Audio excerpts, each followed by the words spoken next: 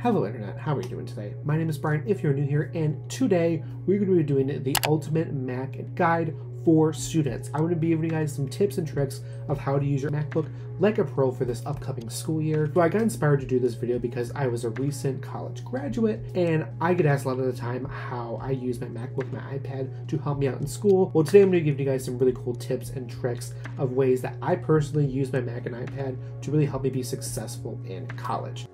This is Editing Brian here, letting you guys know that this is actually going to be a two-part series. The original video was supposed to have both the Mac and the iPad together in one video, but unfortunately the iPad section turned out to be absolutely garbage looking, so this is what we're going to have to do. So yeah, just enjoy the Mac section first and wait for next week for the iPad section. We're going to be dividing this video up into three separate parts. The first part is going to be about the MacBook, the second part is going to be about the iPad, and the third part is going to be all about the Mac plus the iPad and how you can use both of them together to have a really cool and awesome experience. If you like this type of content, be sure to give us a thumbs up and also be sure to subscribe. And yes, let's get into the first part of it, which is all about the Mac.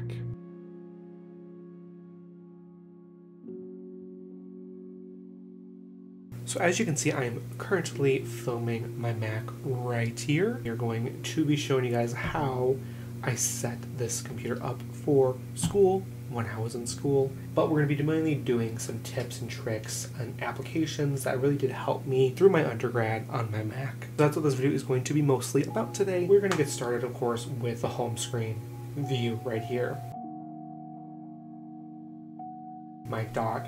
What I have in my dock, of course, we have the basics here. We have Finder and Launchpad, settings, messages, photos, calendar, notes. I have two web browsers. I have Safari and Chrome. Good notes. I have PowerPoint, Excel, and Word, the three horsemen of the apocalypse. Then we have Adobe Acrobat Reader, Grammarly, we want to make sure you don't sound like a dumbass in college, and then Notion. So let's get into it. But first, let's show you some really cool tips to customize your home screen with widgets. Okay, so now we're going to move on to widgets and home screen. Here, I'm going to show you guys some really good widgets that you can add to your home screen that I think is really going to help you out in college.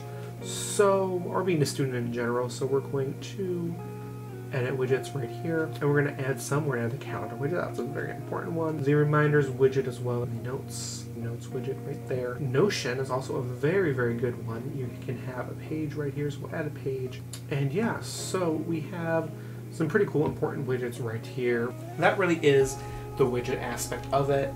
Of course, you're going to have cool aesthetic widgets and stuff like that, but we're not going to do that today because this isn't really a customization video. So let's move on to the next thing, which we're going to talk about, which is going to be folders. Let's do folders next. I think folders are the best way, of course, to get organized with all of your assignments. And what I love to do when I was in college is I like to have a school folder where everything can go and all my documents and everything can go right here. What I love to do is I love to put folders inside of folders.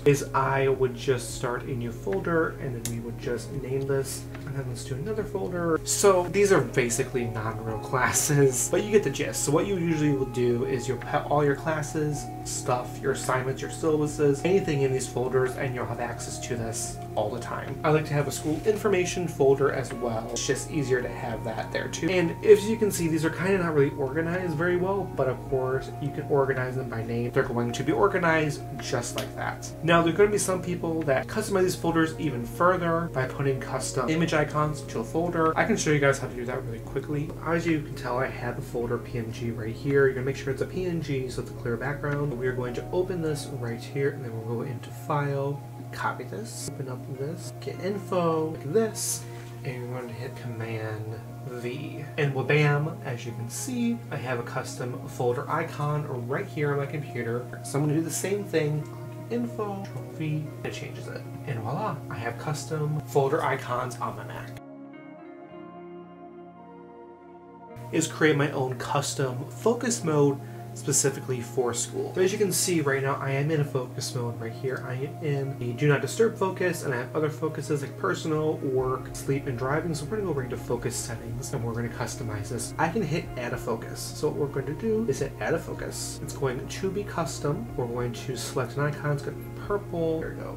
This one, and we are going to call this school. Of going to hit OK. And now we're going to be able to allow certain notifications, set up a schedule, and do focus filters, which are really going to help us stay focused when we're doing schoolwork. Allow notifications, I can allow certain notifications from certain people. These are going to be in my contacts, so I can allow calls from my favorites, and I can allow some people, and I can silence some people. This will be good if you want to add friends that you want to keep in contact with, family members you want to keep in contact with. Now we're going into allowed apps. This is very important. You can add the applications that you want to have notifications pop through. These are the only applications that are going to send me notifications when I'm in my school focus. And of course, I also have time-sensitive notifications turned on as well, and then we can even set a schedule. So let's say I go to school certain days of the week. Let's say I go to school on Tuesdays and Thursdays, and I go to school 1 p.m. 6 p.m. So I go to school from 1 p.m. to 6 p.m. on Tuesdays and Thursdays, and this is actually going to automatically turn on my school focus mode on 1 to 6 p.m. on Tuesdays and Thursdays. This is very important because sometimes you get into school, you're about to go into a class, and you didn't silence your MacBook, and you get a bunch of phone call notifications popping up. And then of course we also have focus filters, which allow you to customize how apps and devices behave when the focus filter is on. So if we want to go into calendar, we can choose that you want to only show maybe the work one. School focus, I want to show my work calendar, so that's all I want to do. For messages, it's going to filter conversation, and we're going to only add notifications from filter conversations. I can also do Safari, so I can only do a certain tab group. I can add that as well. So these are really cool. This is a very good way to customize your computer, as well as just to have better focus when you're in school. The next thing we're going to talk about is split screen and multitasking. This is a very, very important thing you need to learn how to do on a Mac, because it is going to save your life so freaking much if you didn't know how to use split screen. So I have my Chrome browser right here, and let's say I want to launch my PowerPoints. I have my PowerPoint right there. I have my PowerPoint opened up, and I have Chrome browser opened up. This green bubble right here, and you're going to go down into tile window to the left of screen, and then you're going to tile the other window right in here, and now you are multitasking on a Mac. It's very easy, it's very straightforward. Say you don't want this to be as big as the other one, I can adjust this to like around like this, or I can adjust it the other way. What else is really cool now is that new Macs have Stage Manager. We can even activate it while we are in here. So if we go right up into here, and we go right into Stage Manager, I can quickly switch between different applications on the Mac very smoothly. It's very cool. I find it very efficient. I definitely would recommend you guys playing around with it because it could be quite helpful to your setup in college, but it's actually more helpful on the iPad. And that, of course, is Stage Manager on the Mac. So now it's time to get into the apps I recommend for college. These are going to be a short-fire list of apps and show you guys some cool features that I like within these applications I think are definitely must-haves. First thing we're going to talk about is one we actually literally just talked about already, and it's Microsoft PowerPoint, Microsoft Excel, and Microsoft Word. These three are the three horsemen for college, like I said. These are very important, and I think everyone should use them. I know a lot of schools actually give you a free Microsoft 365 subscription if you are a student. Definitely look into that. Definitely don't pay for these because I don't pay for these, honestly. But here we have Microsoft Word. I have a billion documents on here. I like to switch between Google Docs and Microsoft Word because they have two different spell checks. I like to run it through both of them just to have more of an efficient process for it. I think Microsoft Word is great. There's billions of things you can do with it. I mean, layouts and stuff like that. It's still a very good application, even though Google Docs does exist. It's definitely something I recommend. Excel, Excel, Excel. Oh my goodness. Everyone needs Excel in their life. Everyone needs to do it in Excel sheet. As you can see in college, you do a lot of Excel sheets, and there's more workbooks. As you can see, I do lots of Excel sheets in college. That's the same thing with PowerPoint. You know, you're going to use PowerPoint a lot. As you can see, I've been using it a lot since September of 2020. Also, in my opinion, have a lot better slide templates on PowerPoint versus Google Docs,